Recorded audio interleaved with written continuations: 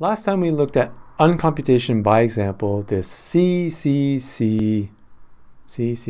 naught gate, which looked at the AND between three binary variables, and how we could implement that with just these C naught gates.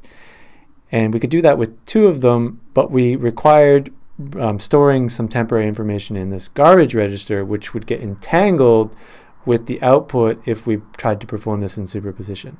So then we uncomputed just this garbage register. Now, in general, we might not be able to do this. So suppose we had some oracle that took a data register and a couple of other registers, produced the output that we wanted, and the garbage. So that's exactly what we did above with the two Toffoli gates implementing the C naught gate. However, we don't have the exact way in which it performed this. So it didn't first put something into the garbage register and then put something into the output register. So we can't simply invert V now, because that would take us back to the original state, the x00 state, and the value of the function has not been applied.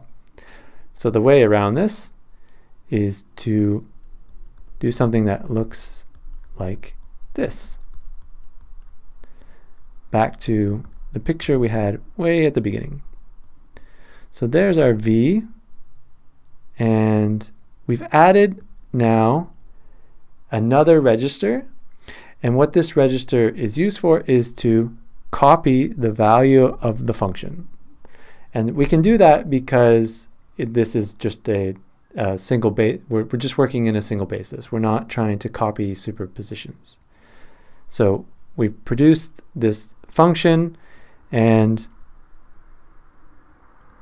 now we're going to invert and see what happens. The promise will be that the input register stays where it is. The other two scratch registers return to their original values, and the value of the function appears in the bottom register. So we have our input, our data, and maybe we have these, which we call scratch or work registers, and eventually, one of them we might call the garbage register. And finally, we have our output register.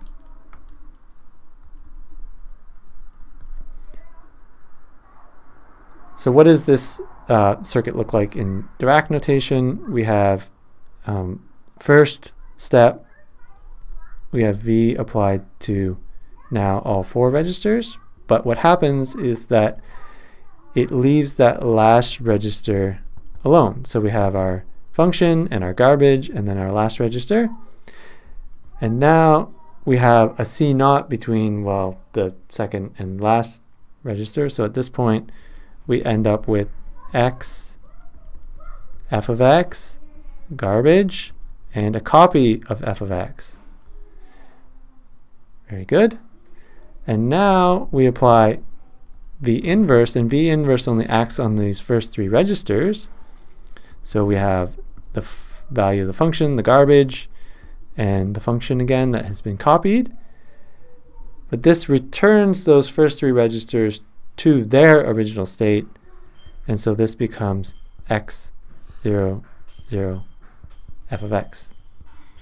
And we're done.